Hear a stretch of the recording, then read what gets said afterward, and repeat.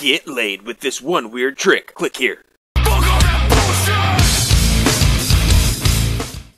What's up, everybody? It's ya boy again, the Unabonger, and today I am bringing you my review of PANdemIC by Richard C. Meyer and Renzo Rodriguez. So this is just, I guess I haven't counted the pages, but it is approximately at least 22 pages, approximately 20 pages, approximately basically a standard issue comic book. Now, I think this is the first time Richard Meyer has actually kind of put out a single issue, an actual single issue. I think what he's trying to do right now is kind of basically create a publishing plan. And I think what he's doing, experimenting with this project, I guess you would say, I think what he's trying to do actually is basically figure out a little bit better printing schedule. And kind of the real time it takes to get something from A to Z and put out on a real regular basis where you can know what's going on, that sort of thing. So anyway, this book starts out with a black woman in a high-rise building, and she is stealing everything she can. She's stealing money, she's stealing a bunch of laptops, she sees this giant TV, and she's like, yeah, I'm going to steal that too. Then all these rich white men, I guess we got we got an Arab, we got like a black man too there up front prominently. Nice. But anyway, we've got a bunch of rich men getting together in a conference room, and basically we've got this quick little thing that talks about, hey, they're unleashing a pandemic and it's killing all these people and that sort of thing. Basically in about, let's say, really, it's kind of oddly dialogued, I guess. It's go for Tokyo, go for London, go for Singapore. That could have been done differently, I guess. But anyway, what it's really trying to get at, and especially in the panel after that with the captions, is all the rich people unleashed a pandemic on the world and it's killing people left and right. And it's obviously referring to our current COVID-19 pandemic and locking things down and that sort of thing. So anyway, this woman overhears that, and then she gets found out because she makes an audible gasp. They hear it, they send in these, their bodyguards, the men in black guys with the sunglasses and the black suits and the guns. They grab her, they don't kill her right away. They're about to, I guess, but then they figure out it's a power drill, and they don't kill her right then and there on the spot. They don't blindfold her, they don't put a bag over her head, they don't manhandle her too hard, but they kind of take her, and they're basically going to get her out of there. And the unwritten thing is, hey, we're going to go kill you, but we just didn't blow your brains out right yet. So anyway, as they're taking off, a security guard that knows this woman sees her, says her name. We get a little backstory. She used to work here. Then she whaps this dude in the face and makes a hair-raising escape to get out of there. She slides into this elevator, and on the first floor, she sees this coffee thermos, sets up a little trap for them as they're coming down the elevator too. They slip and fall in the coffee. She jumps on her little moped outside with these pizza boxes strapped to the back and buzzes out of there, and there is a military checkpoint that she comes to. And anyway, I'll skip all that so I don't basically tell the whole story. Anyway, she gets past this military checkpoint, and there's another one on a bridge. But there's all these people on the bridge, so she says, oh, I'm sick to all these people. She makes a big deal out of it, she yells, and then everybody kind of starts running around. A mob of people start running around like chickens with their heads cut off. So that's how she's able to avoid the next checkpoint, too. She tries to go to a bunch of her friends' house and relatives' house, but she sees that the police are kind of staking out all those spots. They end up closing in on her, and they have a little chase scene where she's still on her moped, and she ends up kind of evading them. And one of the big surprises in this is that she goes into the back of a grocery store, and that's where they've got all these supplies. Like toilet paper. Like they've just got all kinds of toilet paper back there. And, they could have had it up front selling it to people. Then anyway, she runs out the back. She sees a woman with a mask on, pushing a kid in a stroller. And she's just like, what was I doing grabbing this toilet paper? Here, take it. And the woman ends up being a Fed, I guess, because she's got a gun. And she ends up shooting a tranquilizer dart into the woman's arm. And then some G-men come up. Our protagonist passes out. and there's kind of some ominous talking between them, you know, some sort of ominous plans, and she ends up waking up basically in a government facility in Mexico. I don't know, maybe it's a government facility, maybe not. It's you know, ominous, but anyway, they're like, hey, we're kind of setting up a team, and we want you on it, that sort of shit, you know.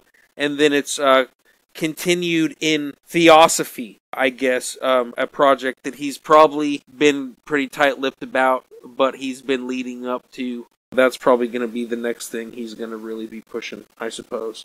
So anyway, that is the story of the comic. Now let me kind of, I guess, break down some other parts of this as I go through it. As you can just kind of see from the video even, this artwork is fantastic. You know, this isn't really a superhero comic. Maybe that's what they're leading up to with the Theosophy, who knows. But this is just kind of aimed at about 12-year-old boys action comic. And yeah, I know the protagonist is a black woman with the side of her head shaved. But this is just an action comic. That's kind of the group it would be really aimed at. The plot, while fairly thin, it works for a 22-page comic book great, and it's probably more what you want. I almost see, in a way, basically, Richard trying to really use this as an experiment and take advantage of a 22-page normal-sized comic book and really try to tell a satisfying A to Z story and have it be action-packed, take advantage of the artist that you have, and try to appeal to your fan base, try to appeal to a normal comic book reading fan base, you know. There's parts of it that are clunky, but meanwhile, I don't know if you can necessarily say that's a bad thing, because what he's trying to do is make traditional comic books, is make comic books that are aimed at about 12-year-old boys. And the way this is written, and kind of how it uses the space, and uses the great artists that they have for this, it's a pretty good comic book. It's a pretty good comic book, honestly. Overall, I'm going to give this comic book an 8.5 out of 10. This is a very good comic book. I don't know if I could go through this and really tell you, oh, you shouldn't have done this, and you shouldn't have done that, and you should change this, and change that, and the other. Especially in ways that would even really matter. You've got to make choices, and hey, it's a comic book. It's not as though like these are that bad of choices. There's a few little gotcha spots where like, oh, she runs in the back and realizes they've got all this toilet paper and Oreos and all kinds of stuff sitting in the back of this place. There's a handful of things that, you know, really say, hey, this whole pandemic is fake and everybody knows it. And honestly, in real life, you know, I know that doesn't really pertain to this, but in real life I've gotten to that point too where it's like, yeah, I don't know that most people my age or younger even really have a whole lot to worry about from it anymore. But I damn sure don't want to get it. Anyway. One of the things I kind of want to point out that's just in a way funny to me, and Richard Meyer, when and if he hears this review, he's probably going to groan and go, oh, Jesus, I can never catch a break on this shit. However, has anybody else realized that basically this starts out with a black woman stealing a bunch of stuff? She's stealing cash, she's stealing laptops, she's stealing a fucking TV. Like, you know, hey, listen guys, you know that sort of shit doesn't bother me. Meanwhile, I don't know. We'll just see how it goes. Like I said, it doesn't bother me. If anything, I think it's kind of funny. My guess is he would not say, oh no, it's not at all intentional that I'm kind of making a meme about black people stealing. But I don't know. Man. The real thing is, hey, listen, he doesn't, for the most part, at this price point and what it takes to get it, it's not as though a lot of his quote-unquote haters, his detractors, are really still at this point going to be paying $25 for a single-issue comic book to get mailed to him eventually. I want to say, basically it was March or April when he initially put out this crowdfunding project, and it is October now, so let's say approximately 6 months. It's really not too bad. Ultimately, I think that basically if you're going to want to continue to do crowdfunding projects. I think that enthusiasm for a 22-page comic book is gonna wane for $25 a shot. And I'm not trying to talk shit on you. I'm not trying to talk shit on this project. This is 100% a great illustrated comic book. A great written comic book, too. I'll give them that.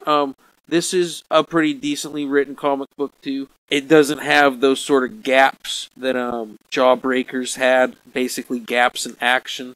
But honestly, $25 a shot for a single issue comic book is still pretty steep. My suggestion would be to maybe try to do a graphic novel sort of thing.